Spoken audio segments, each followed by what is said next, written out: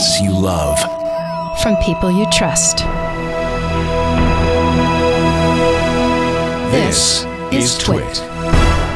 Audio bandwidth for the Daily Gizwiz is provided by AOL Music and Spinner.com, where you can get free MP3s, exclusive interviews, and more. Video bandwidth for the Daily Gizwiz is provided by Cashfly at CACHEFLY.com. It's time for the Daily Gizwiz with Mad's maddest writer, Dick DeBartolo. This is episode 1061 for Monday, April 5th, 2010, The Puzzle Sandwich Cutter. And now, get ready for Dick. Here we go. Brand new week, brand new day, and you know the rest. Hit it. It's a brand new week and a brand new day and a brand new Daily Gizwiz. It's a brand new week and a brand new day and a brand new Daily Gizwiz. The worse your life, and a brand new week and a brand new day, the better we sound. It makes its own gravy. The worse your life, and a brand new day and a brand new day, the better we sound. The worse your life, the better we sound. Sound.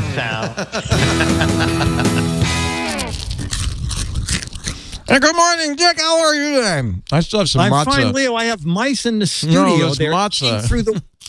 There's matzah left over from Passover last week.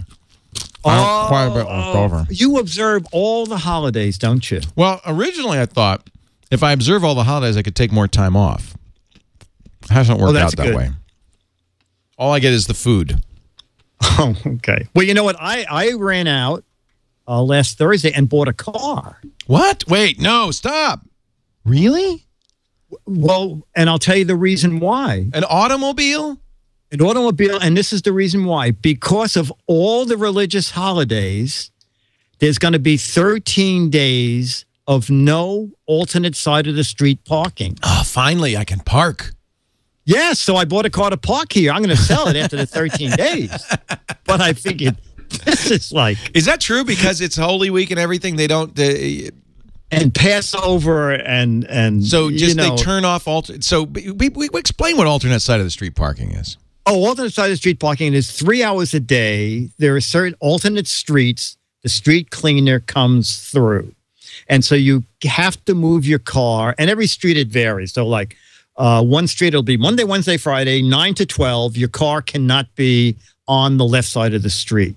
So people run down at 1 minute to 9, and they start circling, trying to find a place to park, or horrible. They wait for the street cleaner to go by, and they bring newspapers and books. It's really ridiculous. Wait a minute. If you're sitting in your car, the street sweeper will not Well, take no, you? if they're sitting in your car, you could just quick run across the street. Oh, drive it. Or you just drive around the block as they come. They sweep the thing and then go back and park.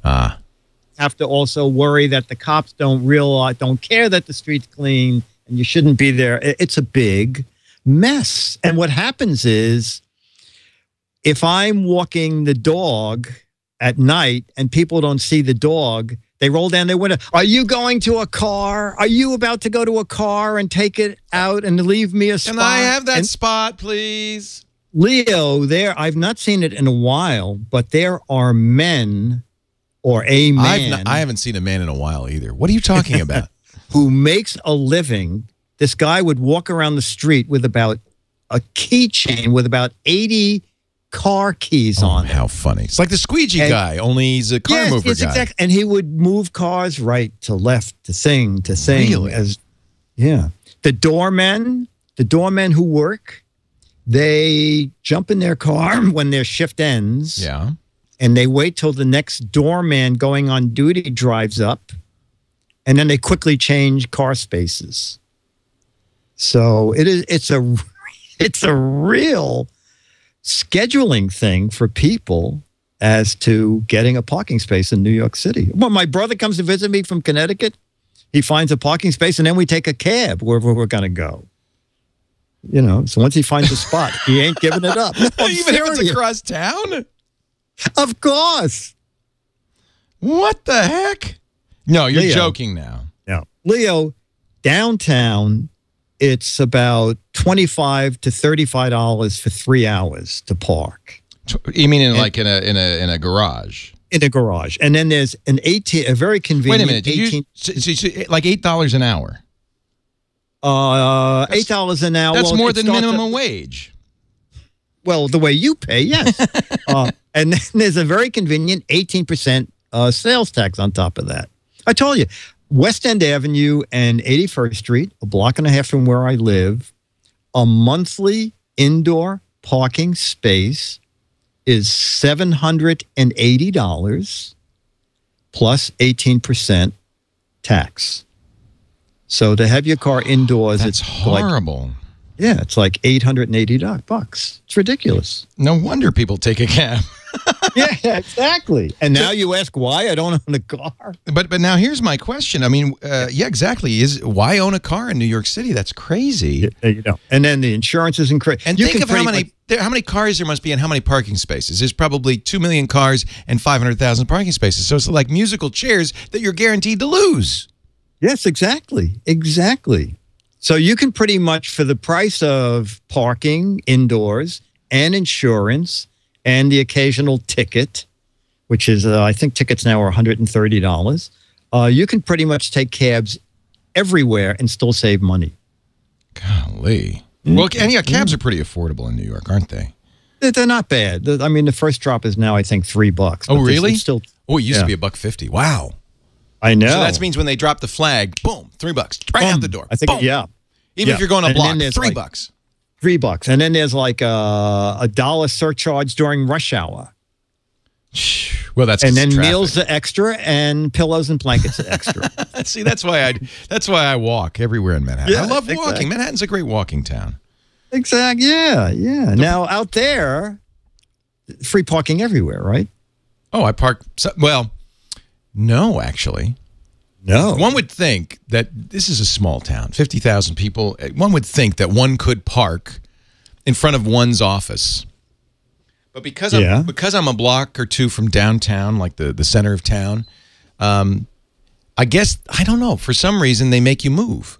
So I could park here 2 hours and then I have to go to another block. I have to cross an intersection if I want to not get a ticket. Is it like alternate side of the street harassment? What do they call that? That's what it is. Right.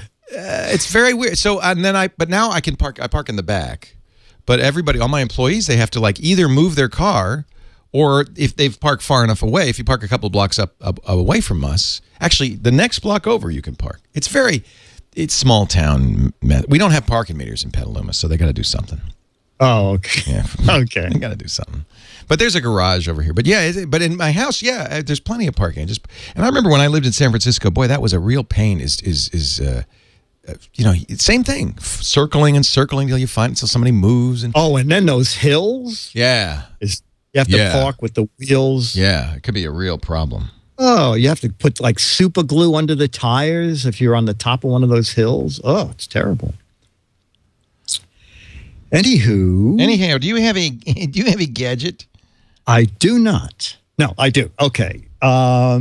This is from friends of mine, the Spoon Sisters. Did go out to the Houseware Show in Chicago. I used to go, but there was too many bowls and napkins and spoons. Sort of non-techie things. Exactly. Yeah. But they found a non-techie thing, but it's clever and kids will love it and people in general will love it because a couple of weeks ago when I did that crust buster, I did it sort of like making fun that you could do the toothpick bird. I do crust buster.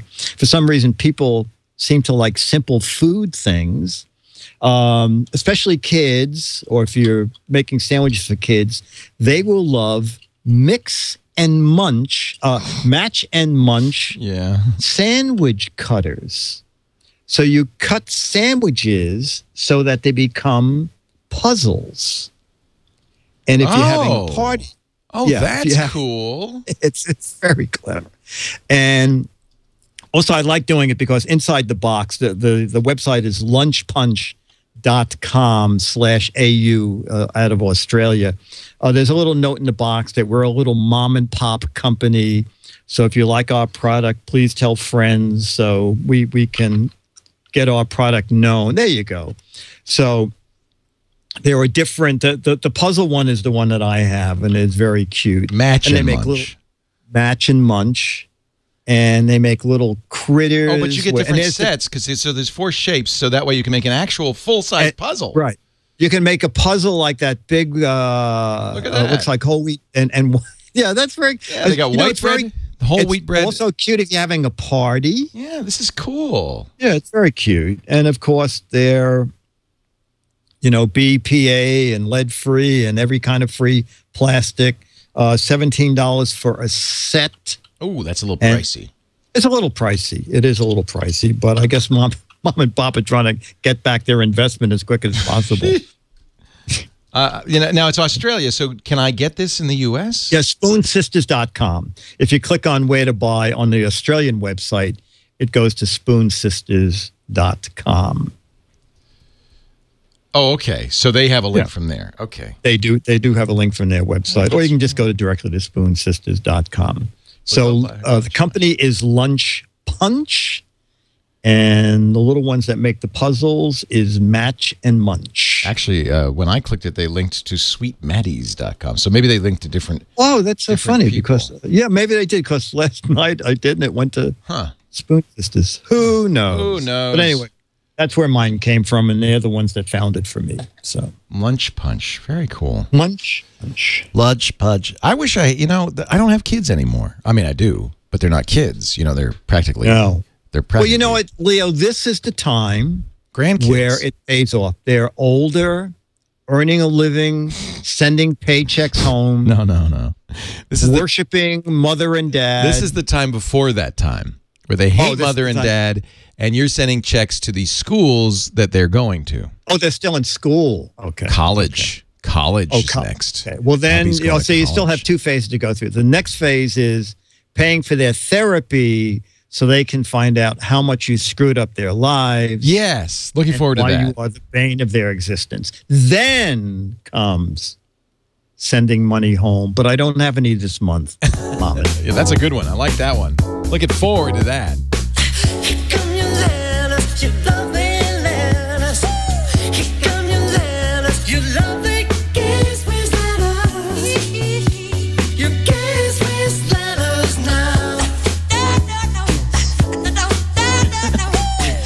People should tune in just for that to see 2 middle-aged guys pretending to be Michael Jackson. It's sad. You have a problem with that? No. I think the problem is that I do it for hours at a time when we're not on the air. That's the problem. I was wondering why you were wearing that white glove. I leave my camera up and I tell people I'm on the air. I'm moonwalking. Like UPS guy. Okay, Pete Costello writes, I was watching the Daily Gizwiz on YouTube. We're on YouTube now. And you guys talked about the nor'easter and that Dick monitored his boat by calling his answering machine. I did. Actually, we're having 2 horrendous days of rain here, and I only called my answering machine an hour ago to make sure my boat still has power. I've used the same technique to monitor a vacation home we have in the mountains. Even though your plan works for basic AC power connections, I opted for a more high-tech solution. I bought the Sensaphone that has the house call me if the AC power goes out. Oh, that's clever. If the temperature crosses upper and lower thresholds, if water is detected in the basement, and even if there is a loud noise like a smoke detector. It calls up to 4 numbers repeatedly until it gets an acknowledgement touch tone until a touch tone signal is detected. Actually, I used to have a smartphone on my houseboat. I have the older model that lets me call the unit and listen as the temperature probes speak the temperature. The newer units now use the internet for communication. I paid $400 for the 4-sensor unit and added thermal probes that I wired to close to the pipes in the kitchen and the bathroom. Gives me great peace of mind and has even helped get speedy repairs done when the furnace broke and we were not there. So that's pretty clever. So they're at They still sell those? They do. Sensaphone. Sensaphone.com, and I had it down on the boat, and you have to get a backup battery so it actually will call out when there's I believe the backup battery is built into the unit. Down at the houseboat, I wired it to the houseboat batteries through a converter, so I knew it would always have power.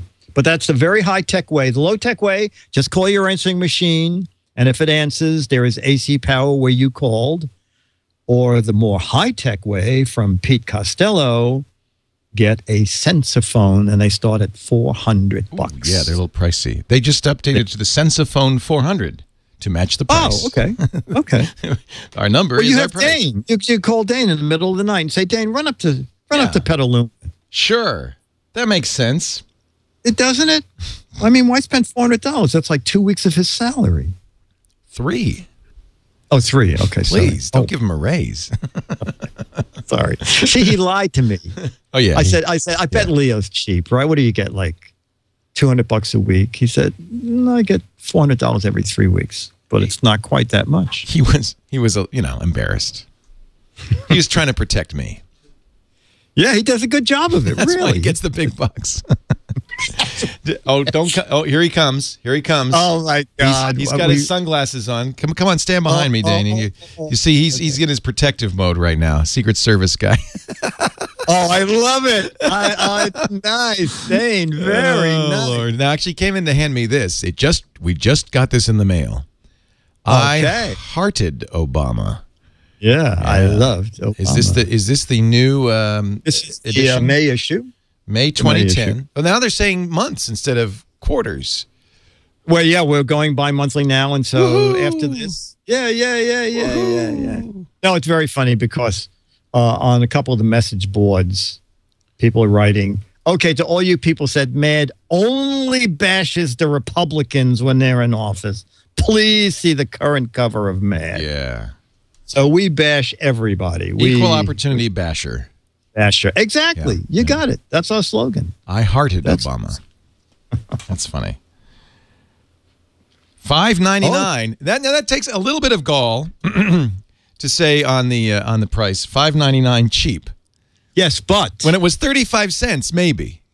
Yes, but you have to understand that we don't put it on the first 2 months that the price goes up. It just says $5.99. We let it sink in, and then we put cheap. Oh, really? It's only in the third month. It's about the second and third month. The staler that it gets, the cheaper it gets. That's right. That's funny. Iron Man 2 in this one, late night TV, the 38 worst things. Oh, a parody of Germs poster, my full-size Germs. Oh, is that poster. Finally in the magazine? Great. Finally in there. Yeah. And a Big Bang Theory satire. That show does very, very well. It's very popular with our geek fans, as one might imagine. It is? Oh, that's interesting. Oh, okay. Yeah. Oh, yeah. So let me see. I'm going to find your germ poster. Suitable for framing here? Suitable for framing, or you can just go to my website look, and download. There's even a Twitter back page about Twitter. Yes. Boy, that shows you how mainstream Twitter has gotten. Steal these tweets. Yeah. Wow. Twitter may sound like it's fun and easy, but don't fool yourself. It's a pressure cooker. I miss Mad Magazine. I tell you, my kids have kind of... Oh, here it is. Here's the germ. Stop the spread of germs. Follow these simple rules. In the workplace, avoid bare skin-to-skin contact. Shake hand using a stick. I love it. All right. Dick, we're going to take a time out. Much tomorrow deserved. Now give us a preview. Like, you've only been doing really good stuff, and Ready? I'm getting sick of. Here's the tomorrow? preview. There's the preview. I just shot. I flashed you. It's in a yellow. That's Targus yellow. That might help. Yeah. Okay. Well, it's in a box already. It's something. It's when you go into the shopping bag that I start to. It's when some lady drove by and threw it out the window as she went by. Yeah. Oh, hey, it's a Turn the Table Tuesday delivery. It's an old matzah. Wait, don't spoil it. I want to be surprised. I found this. It was wrapped in a napkin under the chair. I thought, good news. All right, free matzah. Tuesday spoken for. Tuesday spoken for. I like the headline on gizwiz.biz this week. Unbelievable, but Leo comes up with another really interesting gizmo. How does he do it? How does he? Yeah, exactly. Why does he do it? Let's see if we can keep the streak going. Tomorrow, Turn the Tables Tuesday. I will see you then, Dick. I'll be here. DAI. It's the Daily Giz Whiz. It's the Daily Giz Whiz. It's the Daily Giz Whiz. It makes its own gravy. Yeah.